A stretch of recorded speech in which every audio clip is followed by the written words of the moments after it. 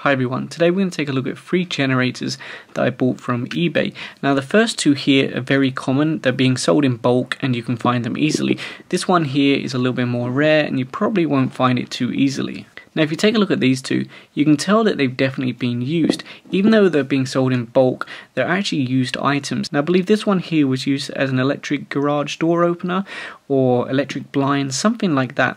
And this one here I'm not too sure about, but both of them you can find being sold in bulk and they're not too expensive. Now the nice thing about these is they both use metal gears. A lot of cheap generators use plastic or nylon gears, so when you're really cranking it, the gears get ground down and it basically stops working after a while. So although these are used, they've got metal gears and that's the most important thing. The motor you can always replace in the future, but the motors seem to be working fine as well. Now these 2 have an output I believe of around 12 to 24 volts depending on how hard you crank them.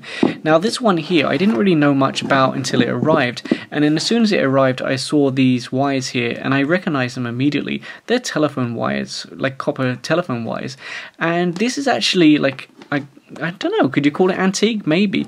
But it's from the olden days where you had to like wind up the thing before you wanted to make a phone call, or if you wanted to make a remote location, like if you wanted to send a ring. But we'll come back to this one later because it's a little bit more unusual compared to these 2. So the first test I want to do is with this 5-watt bulb. Now this is just an initial look. I'm not going to do like a really in-depth look at these because I'm probably going to do future projects with these. But this is a 5 watt, so 12 volts, what's that, like half an amp or less than half an amp, but 5 watts basically. So let's connect it to this motor, and then I'm just using a screwdriver as a crank since it doesn't have a proper handle. So we'll put this bulb here and I'll start spinning. Let me try and get it in a position where you can see the bulb. There we go.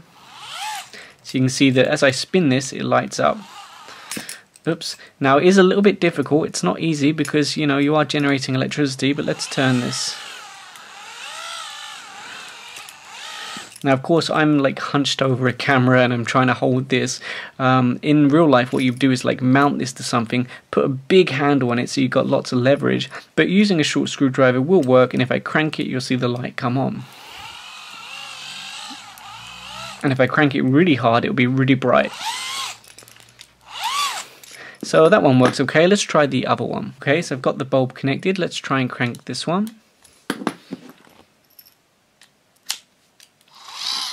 There you go. Oops. Now like I said, it's kind of difficult because I'm holding it and trying to turn it at the same time. And if I crank it really hard, you can see it goes very, very bright, just for a brief moment.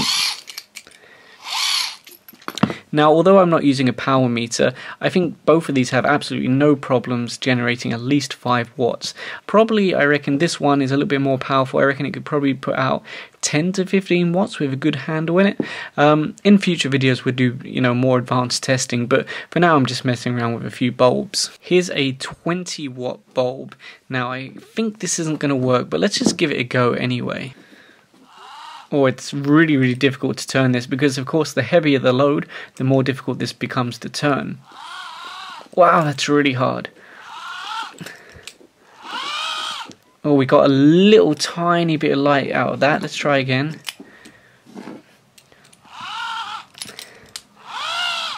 Yeah, I mean I can get a tiny bit of light out of it, but that's very, very difficult to turn. So a 20 watt load is very difficult. Although, like I say, if you had a bigger handle on this with a good leverage, it would be much easier. So that's why I think you probably could get 20 watts out of this if you had a proper handle on it and if it was mounted properly. Now let's try something a little bit more interesting. Let's see if we can start this up. It operates on 12 volts, so it should work. And there you go, you see how it comes on? And I've got a hole in my sock so we can actually test if this works properly.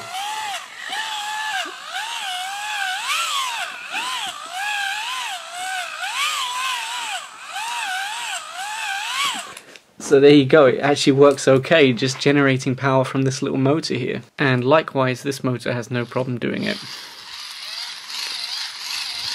Although you do have to spin this one a bit faster, so I guess it's different gearing.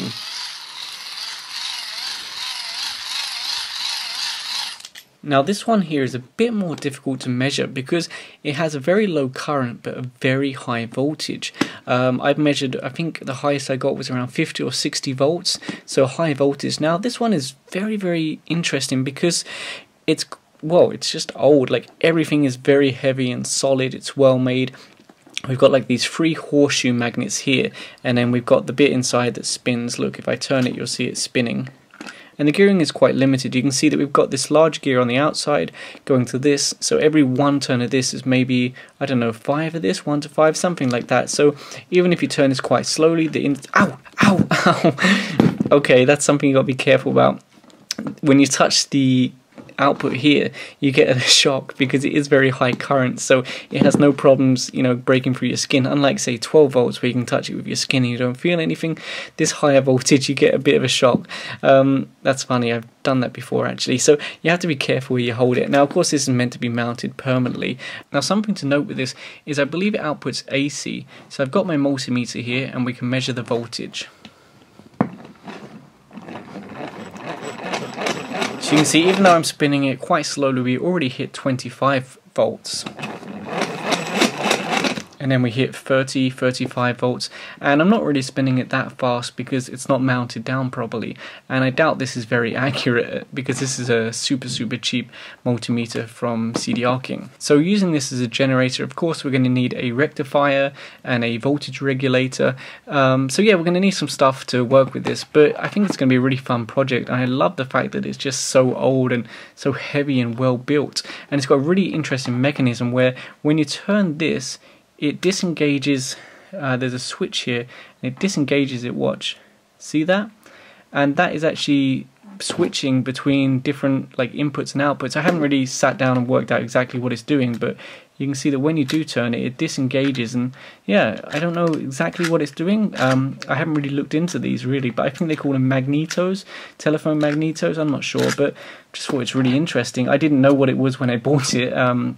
It has like one really bad picture basically, so I couldn't really see what it was. But yeah, it's very, very interesting. So I'm hoping to have more projects with these generators in the future. So if you enjoyed this video, please give a thumbs up and subscribe. Thanks for watching.